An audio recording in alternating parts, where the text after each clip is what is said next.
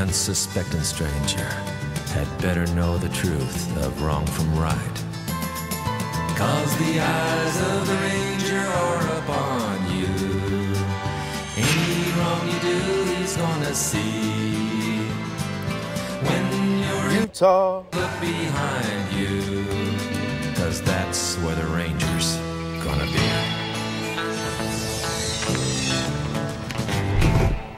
All right, good morning, campers. We just got up. Our little fan helped us to survive the night because it is very hot. I don't know if you can see Bob the big orange ball back there, but it's going to be very hot again today. So we're going to go ahead and break down camp, have a little breakfast, and then get out here onto this beautiful lake and see if we can catch some fish or just to explore and enjoy the day on the water before we have to get back onto the interstate. You want to see our fan? It's so cool. So Ryobi, a tool brand that you can commonly find at Home Depot, has 200 plus attachments for their batteries that you use for drills. And this is one of the attachments, is this fan. So this is a drill battery, 4 amp, and that's high.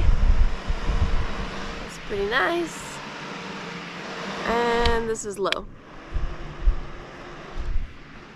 So the packaging claims that for the low setting, it can last 40 hours.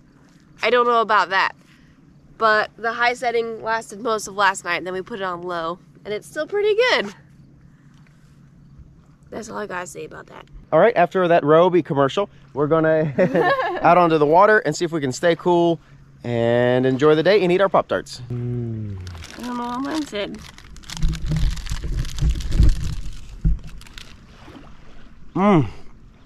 That really tastes like Fruit Loops. That's a great way to start the day.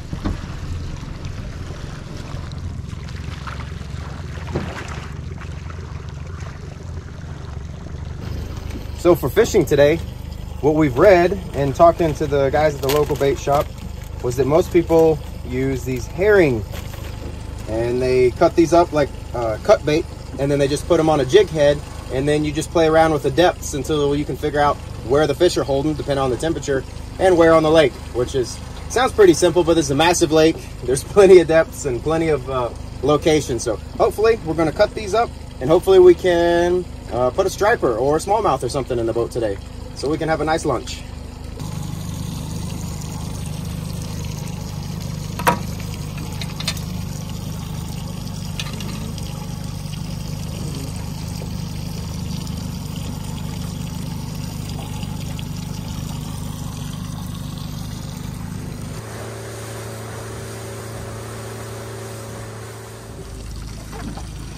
All right, first striper looks like. While we were trolling around trying to find a spot, I just thought I'd put the spoon out. And this little babies. All right, first fish. First fish of Lake Powell and our first striper for either of us, period. So, awesome. I think it's a little too small, so we're gonna throw it back.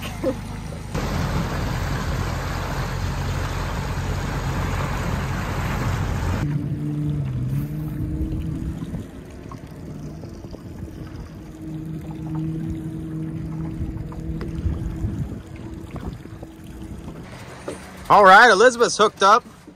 Don't know what it is, but this is oh, it's a striper. This is our pull from Guam, which is awesome. It's a striper. There we go. Woo! Oh shit! Rock bottoming. You're rock bottoming.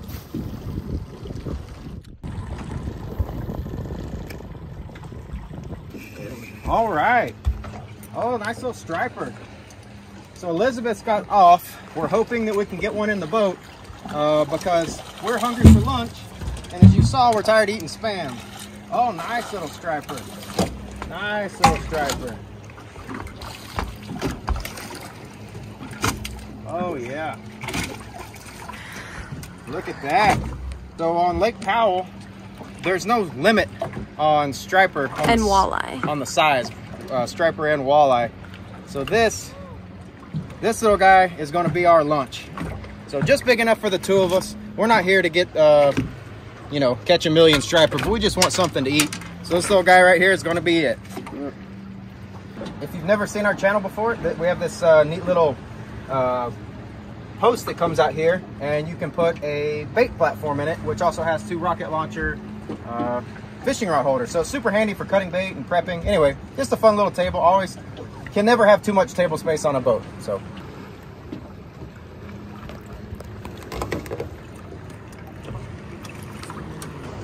while Chris is cleaning this fish, another reason why we wanted to come to Lake Powell is because we've actually been here before, but not on the lake. So when we were first starting our YouTube channel, we went to this place called Alstrom Point, which is actually just on the rim of the canyons above Lake Powell.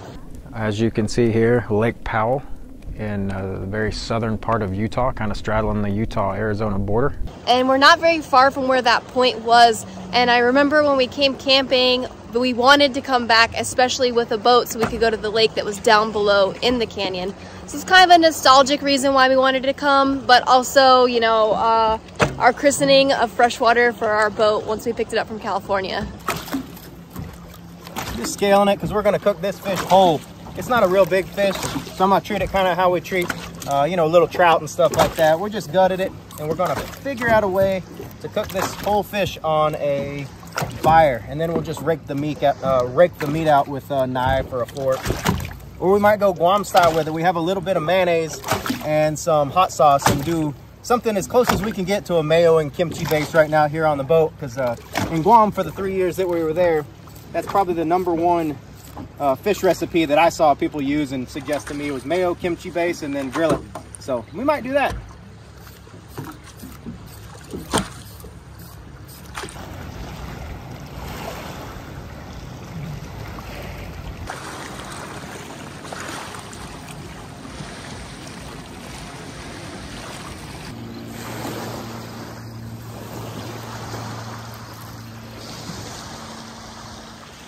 There's a lot of wave action that occurs on this lake, and it's because this is a pretty popular spot apparently to bring a wakeboard boat, which make huge wakes. And it's kind of funny, it's like the ocean shore with the water lapping up all the time in little waves, but it's from all of these wakeboarding boats going by. All right, so we found an amazing spot to have lunch, as you can see back here. Some of the most ridiculously beautiful scenery. We love the state of Utah. We've spent very little time here, but it is so stunningly beautiful. So pretty. The turquoise water mixed with this bright red rock is just amazing. Yeah, these canyon walls are, I mean, there's nothing else. I mean, there's equally things beautiful to this in the world, but there's nothing more beautiful. That's a big statement right there. That's a bold statement. We got our little fire ring going. We're going to go ahead and start a fire. We have just a little firewood left. It's really hard to find firewood around here. Well, these tumbleweeds ignite like the Dickens, so that's a nice flame starter. The tumbleweeds that line the lake shore burn harder than anything I've ever seen in my life. They burn so easy. I think that's why they mandate that you have to have all fires below the high water mark or something. But we're going to go ahead and get our little fire started, get some coals going, and we're going to get that little striper out and cook it and have a little lunch. I am dead set on, after watching one YouTube video a month ago, trying to use a rock slab to cook the fish on. And if this ends up terrible, it's 100% my fault, but I'm being stubborn about it, so. And it's time to get to cooking because it's currently 96 degrees, supposed to get to like 107, 110 today. And after we eat, we just kind of want to go explore and maybe do a little swimming and do a little something other than being directly in the sun and not in the water. Yes. So let's get to cooking.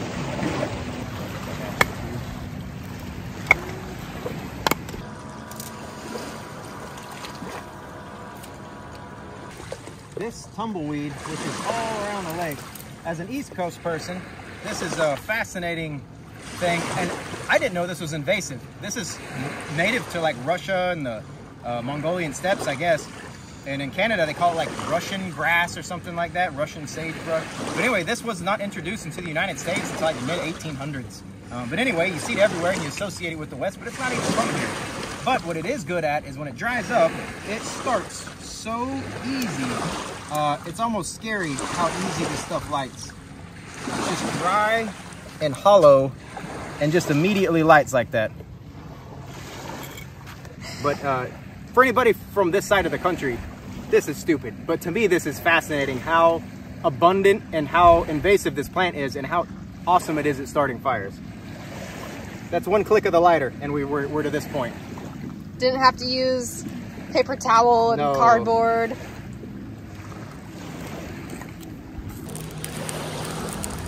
This beach that we found is Slab City, not the one with the truck campers and people living off grid. But as far as my rock platform slab to cook the fish on, we have lots of options. I have no idea how to determine what is good and what is bad, what's going to break when it heats up. But because it's already over 100 degrees right now, they're preheated. So I just have to choose one.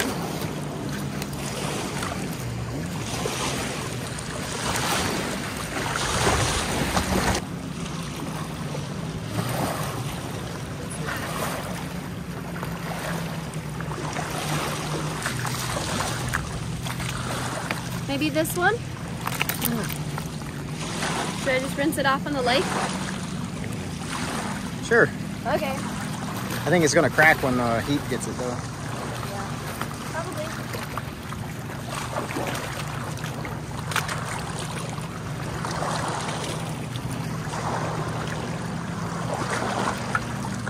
Just to get the dust off of it, not like it's gonna be sanitized or anything, but it is really hot to the touch.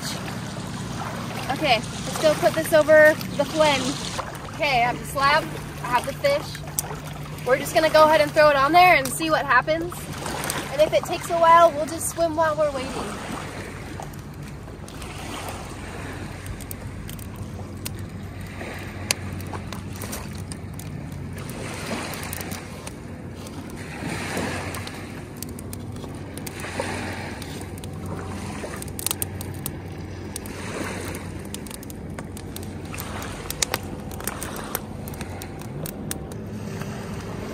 I think that's fine. We'll probably wait 20 minutes and see what happens. See if the rock's already starting to get pretty hot, so should be good.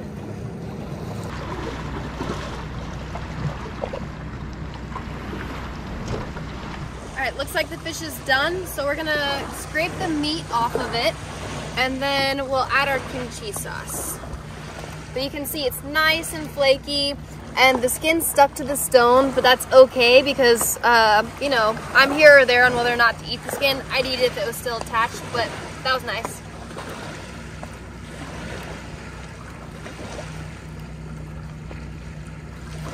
Ooh.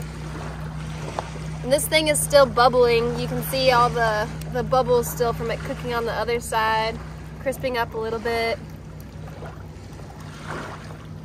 But this is exciting because it's our first catch and cook stateside.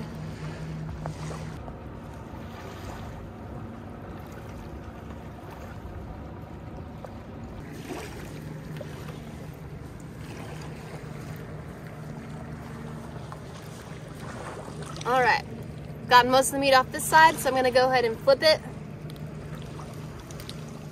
Ooh. Oh no, maybe I can't. Oh no! I'll get this stuff. It looks delicious. It's it all does cooked. look really good.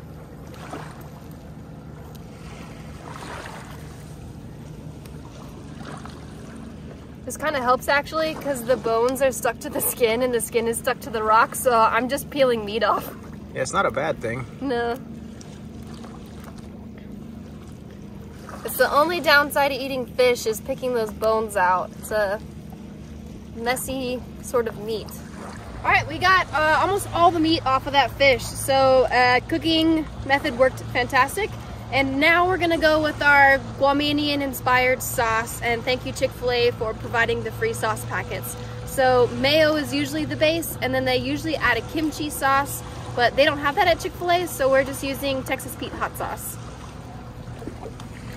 We don't have chairs, which is the limitation of flying. But squatting's okay too.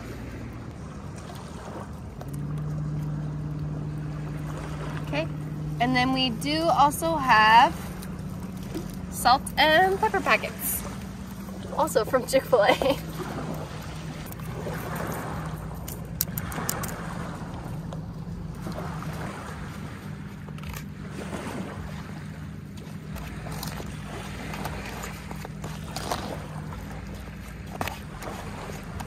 It's like a fish salad, like an egg salad or chicken salad, but it's a fish salad.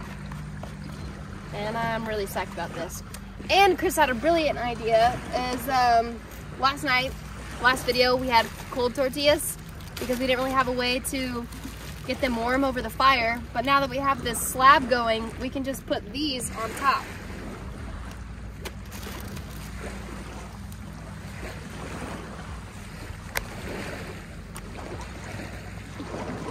And then it will taste like fish. Okay, okay. Okay, I made little mini ones, I guess they're like tacos, little street tacos. Don't let any go to waste. Actually super good, very few ingredients, 0 vegetables, which I'm always excited about. Oh my gosh, wow, it's like creamy fish. Yeah, but it's absolutely delicious. Our little substitution for mayo and kimchi based fish.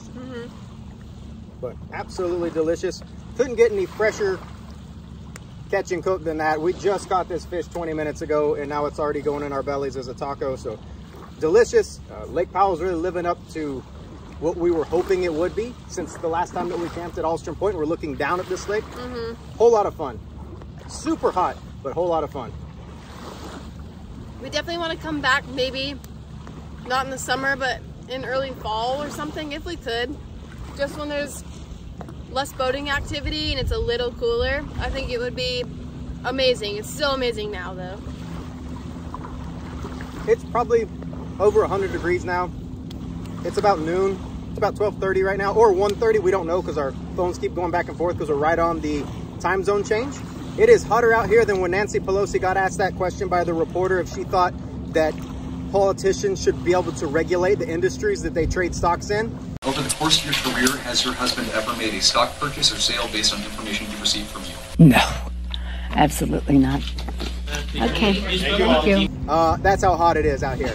And she has a 5 times better trading record than Warren Buffett, who does it full time. Warren Buffett exclusively trades stock. Yeah, but that don't look shady at all. But that's how hot I am out here. And that's how shady it isn't. I would say it's hotter than a whore in church, but this is, what she does is far worse than a whore sitting in church, because a whore in church is trying to do something right. That lady ain't trying to do nothing right. I look up to a whore in church. I don't look up to Nancy Pelosi. But anyway, we're going to go find a place to get cool. It is 105 degrees. We're going to go find a place to explore. And swim. Come on. If you want to, come with us. Yeah, come on. It's okay. And if you don't, it'll make me feel bad because it's my birthday. Turning 30 is a big deal. And so if you guys don't want to come with me on my birthday, it's hurtful, but it's fine. But I wish you would. Let's go doing a little more exploring around Lake Powell. That's my best friend. That's my gang, gang, gang. I'm like, babe, I hate them. She likes sing, sing, sing. That's my A1. We got a gang, gang, gang. Ever since day one, we've been gang, gang, gang. I'll say it. I think Lake Powell in this Glen Canyon recreation area, I think it's prettier than most national parks. This one ain't dumb. He's trying to trick us. I'm saying it. I think this is prettier. In fact, I think this is prettier than probably most places on planet Earth. And I don't know why it doesn't get more recognition. Us East Coast people, we didn't even think about Lake Powell. We don't know what it is. But this is prettier than almost any national park I've been to. And you can touch anything. Yep. And you're not confined to certain gates and certain things and certain trails. have to go with a tour group, and if the government shutdown happens, you can't access it and all that nonsense. None of that nonsense here. This is just wide open, true freedom that we've been looking for. We found it on the beach in North Carolina. Now we found it here again in Arizona. Just absolute pure freedom, just exploring around. Nothing but rocks. Feel like I'm in the set of Trimmers, just looking for Kevin Bacon. Well, it just suddenly hit me, you know. Of course, I'm always looking for Kevin Bacon, but you know how that goes. Is that for your love of Footloose? Lots of reasons. Ren and Footloose is a big deal, but also Trimmers, Kevin Bacon is also a big deal for me. And again, what's crazy is where we're standing right now, above this water line, used to be underwater. All of this was underwater. This was a giant cove according to satellite images and maps. And that's just how far this water level has gone down, but it's also made these beautiful formations that you can crawl up and down now. And it doesn't obviously take that long for these plants to kind of take over and put down roots in this soil that's probably pretty nutrient rich since it's been wet for a really long time. All right, so that was pretty successful. This lake was a lot of fun. Definitely want to come back. Caught our first striper, did our first Lake Powell adventure, and learned a lot. But we would love to come back. And that was our first freshwater catch and cook stateside. Yep, first successful. We've tried to do another one, but it was not successful. Yeah. So we're gonna lay out and tan and go swimming because it is still really hot. Even most of our camera gear is overheating. So I think it's about time to wrap it up. Yep, camera gears keep, our camera keeps shutting down. Cell phones, drones, and GoPros have all shut down on us. So the last one we got is this cell phone. We'll see you guys later. We're gonna sit here and have a beer and enjoy what is left of one of my many 30th birthdays. And then we'll get back on the road and see you guys next week. Some other adventure. We'll probably have Mona back in the truck camper and the boat in the mix, so stick with us and let's see what we have next week. Thank you to all the new subscribers. It means a lot, every single one of the comments, and we used to only get a subscriber a week, sometimes a subscriber a month. We've been doing this for 3 or 4 years on YouTube. Now we're getting like 10 a day, which is small potatoes on YouTube, but to us it means everything. Yes, and special thank you to the Patreon donors and people that donate to PayPal, especially Patreon, for sticking around for this weird lull in transition, and you're still super supportive, and it's awesome. So thank you to everybody. It's the best birthday present in the world to see 10 subscribers a day for the last week. Even though you guys didn't know it was going to be my birthday, I really appreciate that, and we'll see you next week. In the eyes of a ranger, the unsuspecting stranger had better know the truth of wrong from right. 'Cause the eyes of the ranger are upon you. Any wrong you do, he's gonna see. When you're in Texas, look behind you, 'cause that's where the ranger's gonna be.